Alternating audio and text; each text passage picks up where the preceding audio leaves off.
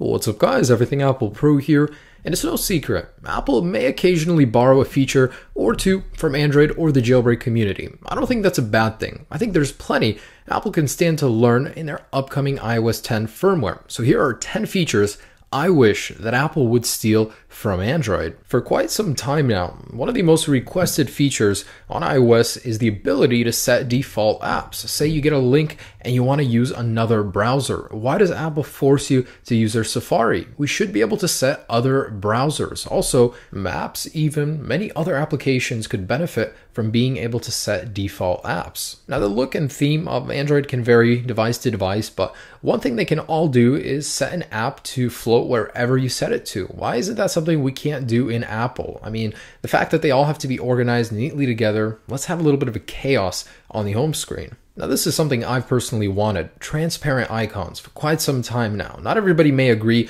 but I think it's pretty dang cool when apps can have transparent backgrounds, different shapes. They're not just limited to that rounded square that Apple has. Hopefully with iOS 10, which may, by the way, feature a huge redesign, we'll have something similar. Found on some Android handsets, the ability to wake your device with a single or double tap. Like the Hey Siri feature, it will drain a little bit of battery life, but it'll be a small, neat feature to have. This one's been available with Android since the very beginning. The ability to reboot or restart your device without just having to shut it down. I think that's cool. It's not a very big feature, but it would be nice to have. An extremely handy feature iOS is missing is a pasting clipboard. So everything you copy will be available in this little clipboard area for your ease of access. Instead of copying and pasting one thing individually, you have everything at your disposal from this little menu. Super, super useful. Now, to change camera settings inside of the camera application whenever taking photos or videos is quite a process. You used to be able to do it from within the application. However,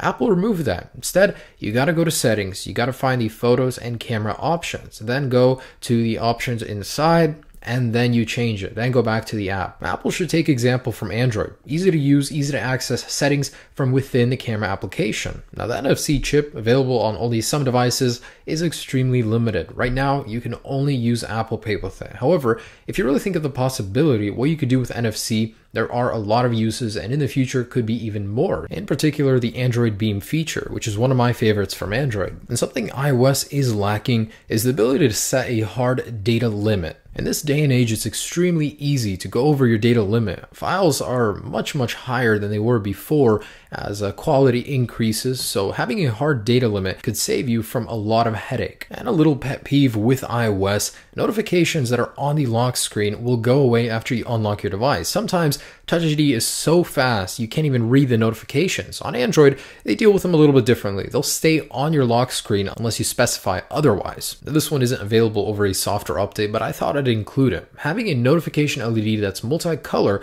will show you what notification you have based on the color of the LED. And I know Apple has somewhat of a solution for it, but it's just not the same. So I know what you're thinking. At this point, why not just buy an Android phone instead of wishing to have all the features on an iPhone? Well, I'm interested to see what Apple's take on these features will be, how they'll add them, and there's such little things, this isn't the core of Android, but they would be so nice to have on iOS. They'd enhance the experience, and they're certainly something I'm jealous of Android users of right now. And if there's any other iOS 10 feature that Apple should steal from Android, leave it down below. I'd love to hear it from you guys. Thanks so much for watching. Be sure to check out the other iOS 10 features video, and have a great day. Peace.